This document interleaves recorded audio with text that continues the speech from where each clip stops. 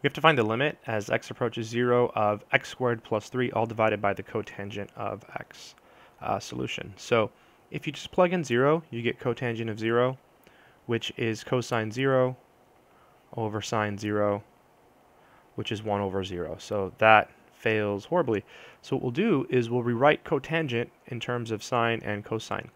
And then we'll see if we can just plug in the 0. So this is x squared plus 3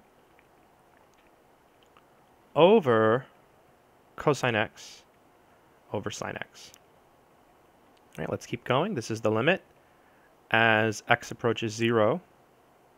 Now here we have x squared plus 3 being divided by this. So we have x squared plus 3 being multiplied by the reciprocal of this. So it's x squared plus 3 times, and then the reciprocal of cosine over sine is sine over cosine. And at this point, you will notice that you can just evaluate this function at 0. So you get 0 squared plus 3 times the sine of 0 over the cosine of 0. And the sine of 0 is 0, so you just get 3 times 0 over 1. Cosine of 0 is 1. So you just get 0, and that's it. So the moral is this. Always try to see if you can just plug in the number first, in this case 0. And if you can't, rewrite it or use some other technique.